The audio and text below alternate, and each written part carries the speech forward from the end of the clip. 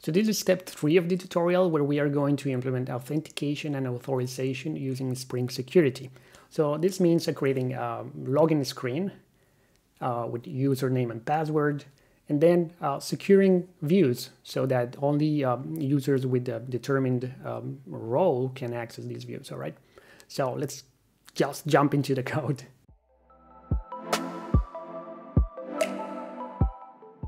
So let's configure Spring Security here. And since Vaadin 21, I believe, there is a helper class that allows us to configure that very, very easily. And it's called Vaadin Web Security Configurer Adapter. So we have to extend that class. And we need to override a couple of things here. So the first one is configure with the HTTP security object here. And what we're going to do here is set a login view that we're going to create in a moment. So let's call that login view.class. It doesn't exist, but we're going to create it in a moment. Then we need to override also the user detail service bean method to create some users so we can play with something, right?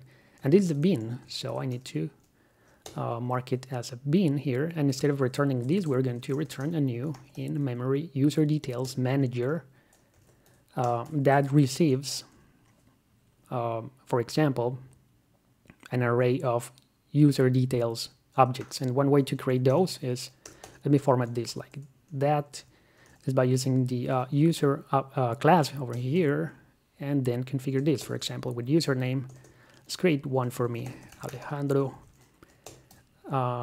Password is going to be password, and this is going to be encrypted, or it's going to use an encoder. So we're going to use one that it's no operation. This is the easiest way to do it, just to specify this here. Don't do that at home, or at least not in production. Use a proper encoder, password encoder.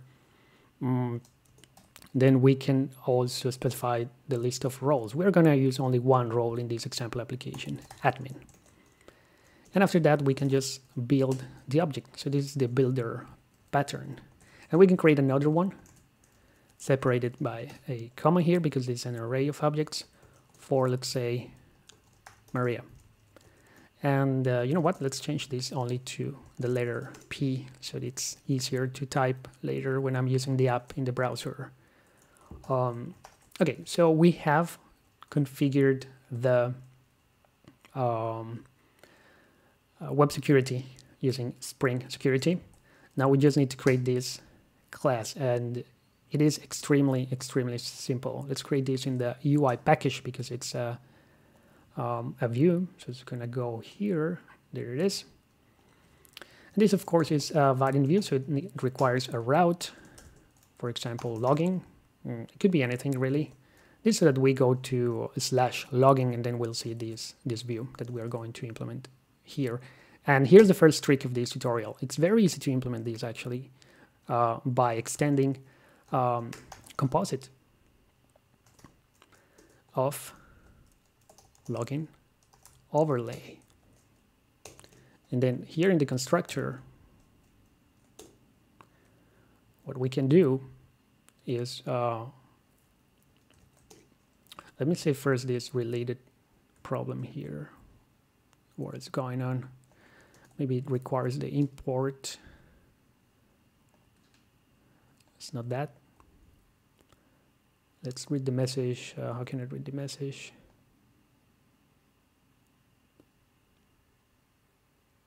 Oh, yeah, I forgot something here, so I wasn't paying attention to the parameters. I need to pass the HTTP object as well. All right, now it's compiling. Very good. And back to the login view.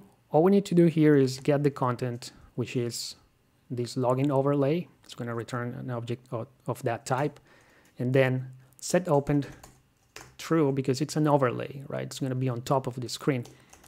So we need to open it. And then set action logging. So it's going to use /logging using the post, using post instead of get. So it's not going to clash with this, right? And Spring security is going to manage that authentication for us. We really don't need to do anything else here. It's very little code, and we get a logging view. Now, we probably need a couple of views to check that the authentication and authorization is working. So let's create first a home view, route empty, so slash empty, nothing, because if it's a home view, so it makes sense. Vertical layout, let's use vertical layout here, and oops, where did it go? Let me see, here it is. A constructor where we are going to simply, for now, let's just add a new h1 component, so a new title, home view. Let's format this like that so we can add more things easier later, right? And we need to say, hey, this is for everybody. You need to have a user registered in this. You need to be Alejandro or Maria, which are the users we created, in order to see this view. So we mark this with anonymous allowed. And now we can check that part. And let's create another view, admin view, route slash admin. Again, extends vertical layout. And let's create something similar here. So let's add a new h1 admin view. We need to specify the roles. So roles allowed from this package, admin, because all uppercase, because that's what we use in the configuration here for these two users. All right.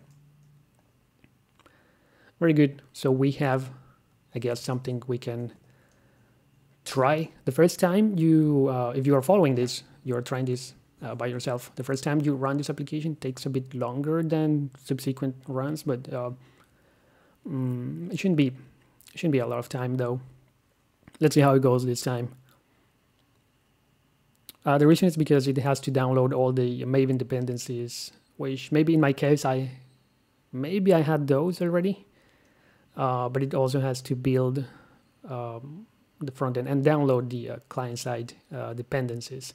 So that's what this is doing right now. That's what front-end compilation means. And once we get it ready, we should be able to see the application here, home view, so it works. But if I go to admin, we should see the login form. There we go. So we didn't code this thing and it shows the login form automatically, which is so cool. So let's try with my username here. The password was just one letter, login. And now I can see the admin view as well.